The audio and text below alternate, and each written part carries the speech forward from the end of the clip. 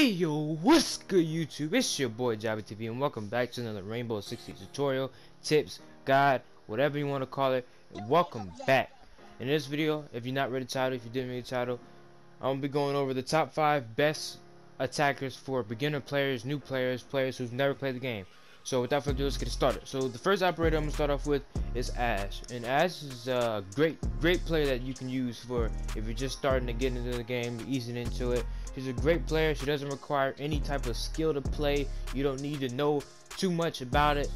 She has a great gadget. She has a breaching round that she can use to it's like a grenade launcher that explodes through soft walls, and she has two of some really good guns, and this R4 sieqe here is one of the best guns in the game. She has a really good gun, and she's overall just a great operator. So on to number 2.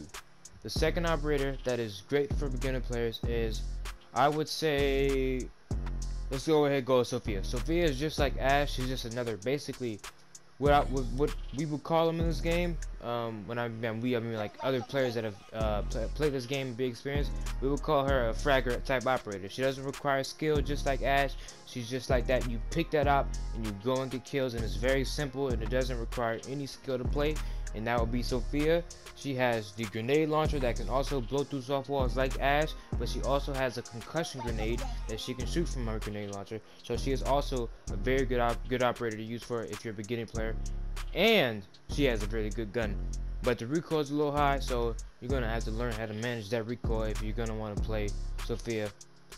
And on to number 3. On to number 3. So on to number 3, I would say Sleqe. Sleqe is a great operator. He's one of the operators I tend to use a lot because he's so easy to use, and he's just that operator that's just so versatile. You could play vertical, you can break down castles, you bring a lot of utility, and you don't require a lot of experience to use that utility. So yes, obviously, as you can see, he has a breaching hammer. It can break through soft wall, it can destroy gadgets, it can destroy Lucy's, it can destroy castles, barricades, all that good stuff. And he has a really good gun, not one of the best guns, but it's a good enough gun. And he also has the SMG-11 as a secondary, which is one of the best SMGs in the game. And he's just a great operator overall to use. On to number 4. Number 4, I would have to say, by the way, I'm doing this off the top of the noggin, you know what I'm saying? But number 4, let's see. I would probably go with IQ for sure. IQ for sure. Because one big thing that I like about IQ a lot more than any other operator in this game is that she has a lot of options when it comes to weapons. She has the Commando, the AUG, and the GAA one, and these are all great guns no matter which one you use. I personally run the GAA one because there's a lot of bullets, and it's one of the best guns in the game right now, and it's low-key overpowered. But you can run whatever one you like, because they're all good guns regardless at the end of the day. Her gadget is really simple. It's basically like she has this thing on her arm that flips up, and you can see enemy electronics, things like cap cans, legions, elemines, anything that's electronic. She can see it. She cannot destroy it, which is the downfall of it, but she can see that. She can see them, and which is somewhat good depending on how you use her.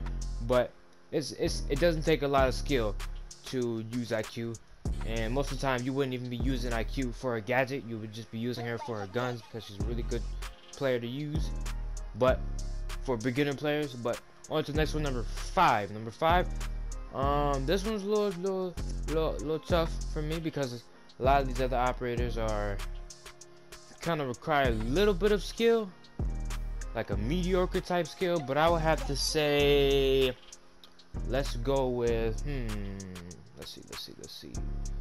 Go with Blackbeard. He's a great operator for just trying to get used to the game, and you're trying to understand certain things and take things slow, because he has a shield on his gun that allows him to not get headshotted immediately, and it becomes very useful in times when you're holding angles or you're holding tight peaks, or if you're getting in gunfights a lot. It's really useful to not get instantly headshotted, and you have enough chance to react back, considering that you don't really have that much experience. He would be definitely a great operator to use for if you're a beginner player. And also he has a good gun, pretty decent gun. It doesn't have a lot of ammo, but you work what you got to work with. you eventually get used to it and learn when to reload, how to reload, and understand him more as a player. And you'll definitely get better at the game if you continue to use these certain players that I'm telling you to use, and also take time out of your own day to get better at the game yourself. But if y'all enjoyed this tutorial, you already know what to do. Go ahead, drop a sub for me, man. I'm dropping bangers after bangers after bangers. Roll to 200. Oh, I was about to say 200K. 200 subscribers, man. But I hope you guys enjoyed. You already know how it is.